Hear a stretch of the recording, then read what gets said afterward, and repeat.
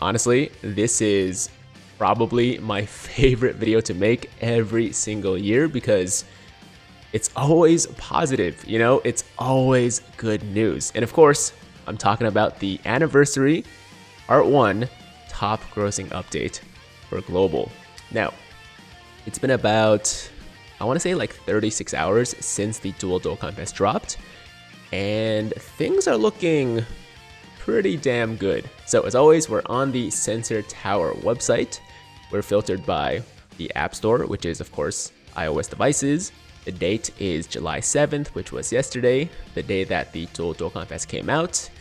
And the category is all games as opposed to all categories, which is usually what we filter by. But for major celebrations like anniversaries and the worldwide celebration, they usually count top grossing games. So starting with the first region here, which is the United States. By the way, a belated happy 4th of July to all my Americans out there.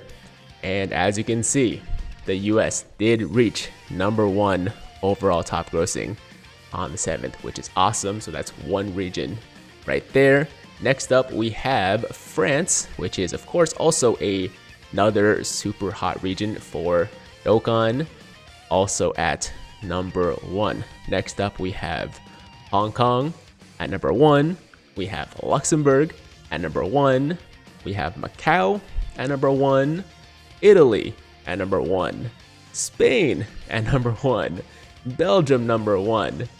Switzerland #1. And Germany at #2. Austria at #2.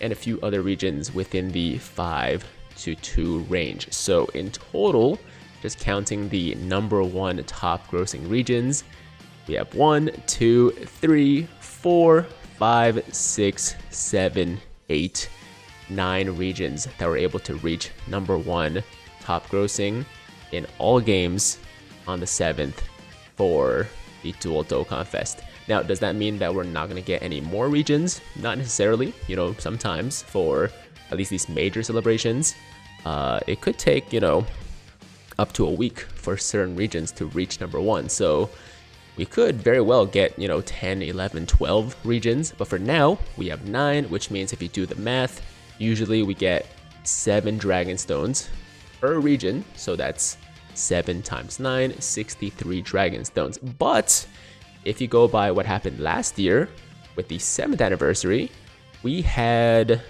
12 regions reach #1. And if you did the math there, that would have been 84 stones, right? But instead, they decided to give us 100 Dragon Stones and even 100 for the 12 regions. So I'm hoping the same thing happens this year, even though we had 9 regions, which should equate to 63 stones. They just decide, you know what, it's the anniversary, we're going to be nice, and we're just going to give all players 100 Dragon Stones for the 9 regions, which would be pretty awesome. That'd be amazing. But we'll see. Either way, we got a ton of stones on the way, whether it's 63, whether it's 77, or whether it's 100. It's going to be a lot of top grossing stones, and that's not counting what might happen on the Android side. Last year, we had 3 regions reach #1 in top grossing games. On the Android side, it was Canada, France, and Luxembourg, so there could potentially be more stones from there as well. But right now, Android is not looking great, I'll be honest. I think the best performing region is at like #5, maybe? I'm not sure. It's been a while since I checked, but either way, Android not looking great. That's usually how it goes, but there's still hope there. iOS looking fantastic. So that's the update, guys. Lots of stones on the way. It might be 60 something, it might be 70 something, it might even be 100. Just stay tuned for that in-game notice for you know, those stones to appear in your box within the next couple of days. And that's all I gotta say, man. Like I said, a quick and very positive video. I love making these. Hopefully more top grossing stones to come in part 2 and part 3. And that's gonna do it, guys. Thank you so much for watching. Hope you guys are enjoying the anniversary. As always, if you liked today's video, then make sure to like the damn video. Sub to the channel if you're new, hit that notification bell so that YouTube knows you want to stay up to date with all my latest content. And until next time, have an awesome day. I'm Tiger with Tiger Uppercut Media, signing out.